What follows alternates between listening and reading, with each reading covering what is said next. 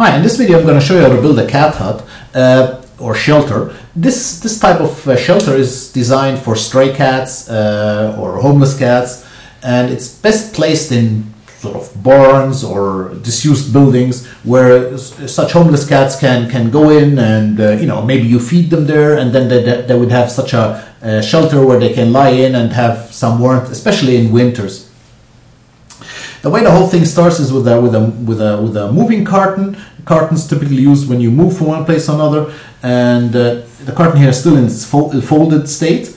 And now I opened it up and taped it so basically looks like a hut right now, like a small hut.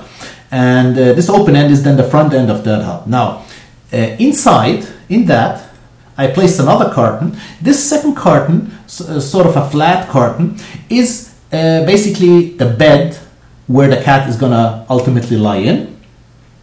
And this setup, here's another angle to that setup. So this setup is now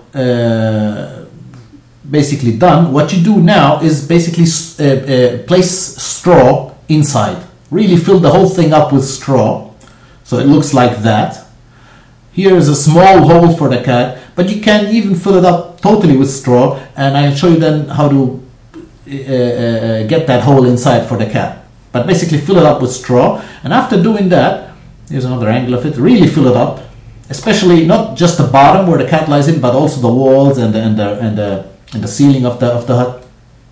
Basically after doing that, what you do is I taped the front end of the hut and cut a hole. You close the front end with a piece of cardboard or carton, and then I cut a hole in there. The hole I cut was 20 centimeters by 20 centimeters, and from my experience that was enough to fit any cat. Even big and fat cats would go through that hole. And mind you, if you have I don't know, bigger cats, I mean certain types of cats are like I think Moncoon cats or something like that. They're like bigger than normal cats, so you might have to cut a bigger hole. Don't make the hole too big, because that would defeat the whole purpose, and a lot of heat, warmth from inside would get lost to the environment.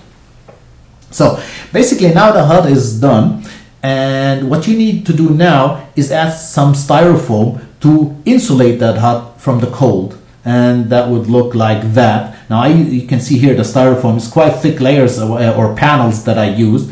That styrofoam is also used in buildings to insulate buildings against the cold, and that's exactly the type I used. And I glued or taped that styrofoam onto the carton from all sides, top, bottoms, and all sides.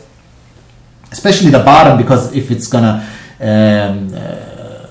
lie on the floor, if that shelter is gonna stand on the floor or something, you better put some feet or add some additional styrofoam at the bottom, so no cold gets transferred to the inside of the hut. Right. After putting that styrofoam, what I did is then I covered that styrofoam with a cover. In this case, it's a transparent cover, and that protects the styrofoam from cold, water, dust, and even the cat itself, because cats tend to like to scratch walls and other surfaces, and if they scratch that styrofoam, they're going to damage it. So with that cover, that styrofoam is protected, and it won't fall off, and it won't get wet or dusty. So basically now we come to the finishing touches, and that includes now the whole thing is now filled up with straw. You can see it better in this picture. And what you do now, it's filled up with straw. What you do now, you go with your fist in and open up a little hole in there, barely enough for the cat to fit in. When the cat goes in, it's gonna enlarge that hole anyways through its body weight and its movement. So don't make that hole too big, because it's nice to have the cat being enveloped by that straw. If it's too big, it defeats the purpose, because it's the cat might as well lie outside. So keep that hole in the straw not too big. And another thing is that with extensive use, that straw tends to get compressed. So check up regularly when those stray cats are around. Check it regularly and check out if you have to fill it up with more straw or not. Sometimes I notice some cats, they compress it really a lot, So I had to fill up some straw in there to keep it tight again. And because remember, that tightness is like a blanket, it gives the cat additional warmth.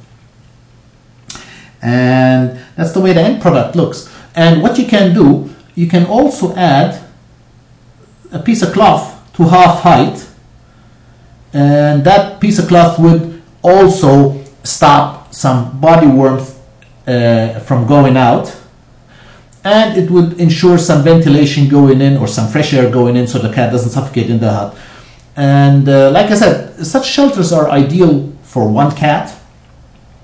If you build shelters for more cats, you might risk that those shelters are too cold. I mean, if you build a shelter, let's say for 3 or 4 cats, and you only have 1 cat inside, that thing is too big for 1 cat. So that cat inside is going to freeze as much as outside. So I found the best policy is to build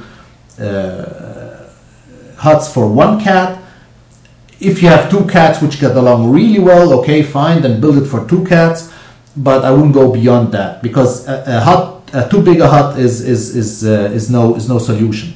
And like I said, best place to for those huts are empty barns, especially high ledges in barns, or disused buildings.